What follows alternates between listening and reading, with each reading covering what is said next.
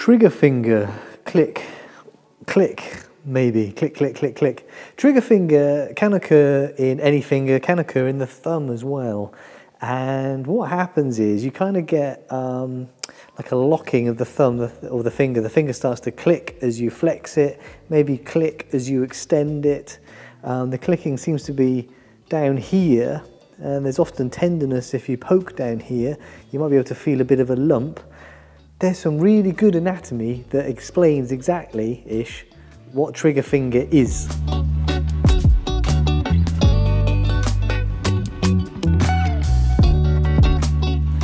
So trigger finger is one of those problems that kind of gets worse over time.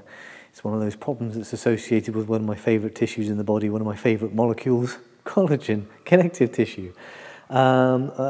I'm also dissecting a hand right now. I dissect them quite often, but I'm dissecting one right now and I've been reminded by how little spare space there is for anything down here.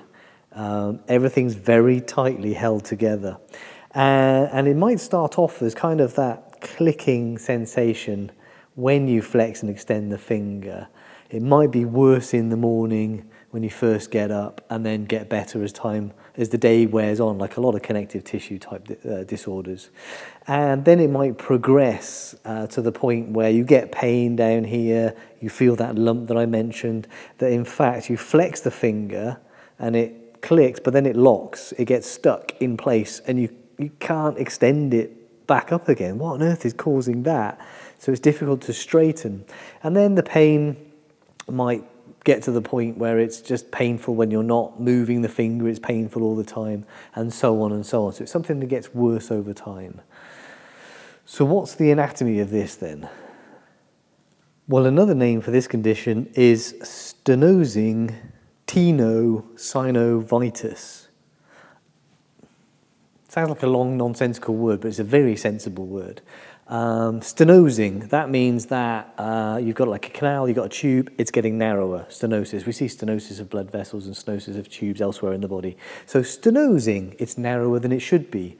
Tenosynovitis, teno refers to the tendon, synov refers to synovial tissues, itis is inflammation. So it's inflammation of one of those tissues, but that tells us the anatomy that's involved here. Let's have a look at a hand.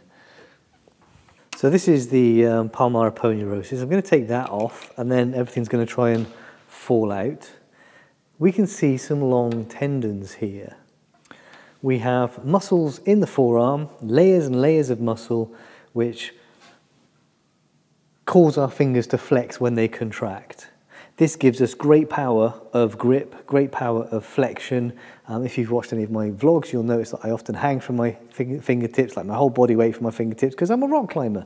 So there's a lot of power that can be generated by muscles here because they're long, they're big. This is a nice big compartment. That means we don't have to store big muscles in here, which wouldn't be able to generate much power anyway because there's not a lot of space. But that means that the force from these muscles is transferred to the digits through very long tendons, very narrow, very strong, very long tendons. And they run, well, there's one layer that runs this far and one layer that runs to the fingertip. And it's here where it gets interesting for us. For that to work, as the tendons enter the fingers, the things that are actually going to flex, really, they need to be tied down. They need to be strapped down so that they don't just, bowstring across the joints, but they actually stay attached to the fingers, and our fingers aren't big, fat, weird things that don't work. So the tendons of the flexor forearm muscles run into the fingers through a tunnel of ligaments.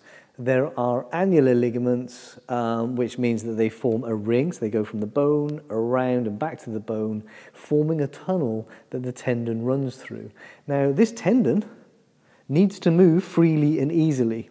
And in the body, when we have things like tendons and joints and things that need to move freely and easily, we use a synovial membrane, or rather two synovial membranes. So this ligamentous tunnel is actually made up of a number of annular ligaments and cruciate ligaments, which I will cover in more detail in the future. But inside there, they're lined by a layer of synovial membrane, which then folds back on itself to cover the tendon. So there are two layers of synovial membrane, and in between those two layers there's a little bit of fluid, and the purpose of this synovial membrane is to make that fluid, this super lubricating, friction-free fluid, which allows our tendons to slide through this tunnel of ligaments, which lets us flex our fingers freely and easily. In trigger finger, or stenosing tenosynovitis, then we get inflammation of these structures. Inflammation of the tendon, probably. Now, tendons are made of really long fibrils, really long ropes of type 1 collagen, because that is the best collagen for tensile forces. And what we see happening, as probably as a response to that inflammation, is we see chondrocytes appearing, we see type 3 collagen being laid down, we start to see a fibrocartilage being laid down. This isn't uncommon. When you have a tendon that passes around a pulley or round a bit of bone, it can adapt to that pressure. So tendons like tensile forces, they like being stretched, right? They don't like rubbing over something. Whereas cartilage is really good at being compressed, so it's pretty good at rubbing over something. So the tissue is responding to rubbing over something and becoming a fibrocartilage, kind of like a tendon with a bit of cartilage inside it. So a nodule forms here. Now, if you flex your finger and extend your finger, that tendon moves up and down a little way. That nodule needs to move up and down a little way. So as you flex your finger and the tendon moves that away because the muscle's been getting shorter, that nodule will move out of the ligamentous tunnel, right? Out of that synovial sheath. Now the nodule's outside the tunnel, and remember, this is very tightly strapped down. Ligaments aren't particularly stretchy here, they're really, really tough.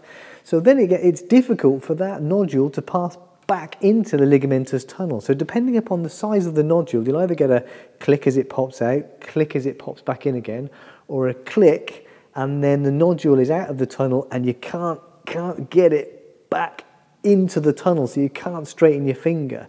You might be able to force your finger straight, or it might suddenly go pop, and the nodule pops back into the tunnel. That is the anatomy of trigger finger. A little bit more anatomy. So the tendons here, there are actually two tendons running together, and they are the tendons of the muscles flexor digitorum superficialis and flexor digitorum profundus. Flexor, digitorum, superficialis is superficial, profundus means deep. So there are two tendons entering into that tunnel. The tunnel is called the fibrous digital sheath. It is made up or reinforced by a number of ligamentous structures that tie it down. So we have these annular ligaments, as I said, forming a ring. We have cruciate ligaments forming a cross. But it's this opening of the fibrous digital sheath where that nodule, if it pops out and in again, will cause the locking and the clicking of trigger finger. And this pulley here at this end, this first angular ligament, gets called the A1 pulley. This is a particularly interesting one for climbers. I used to have a nice lump down here, probably actually caused by a tear of the A1 pulley of that annular ligament, and then it repairing and making a nodule. Didn't have any blocking, didn't have any trigger finger. The tendons move. I then used to just strap these down with finger tape to hold it all together so I could keep climbing. This model shows slightly different dissection depths and slightly different structures for each finger, but the anatomy for each finger is the same. There's bone, there's one tendon, there's two tendons, and there's that. All those connective tissues tying the tendons down there. So they will all look like this. And then, of course, this gets covered by skin.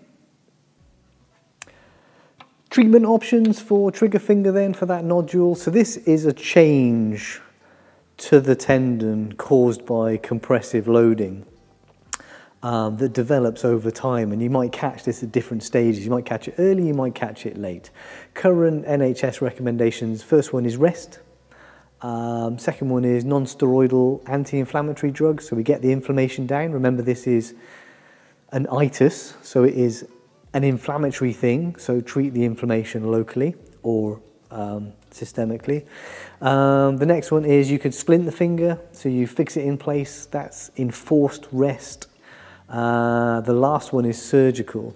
So surgically, you can cut the annular ligament to open up that opening to the tunnel, and now the nodule's not getting stuck on anything. It moves up and down. And obviously all of those things you should, you know, I'm teaching medical students, so this is what you need to know if you're a medical student. If you're somebody that has these symptoms, you should go and see a doctor and get your hand checked out. There is a lot of very detailed, very beautiful, very cool anatomy going on in the hand, and the hand is really important to us. These normal functions we very much take for granted, and when they change, we notice it has an effect on the quality of life. So get it checked out. But the anatomy of trigger finger, I think, is very interesting, very mechanical. All right, see you next week, although I might take a couple of days off.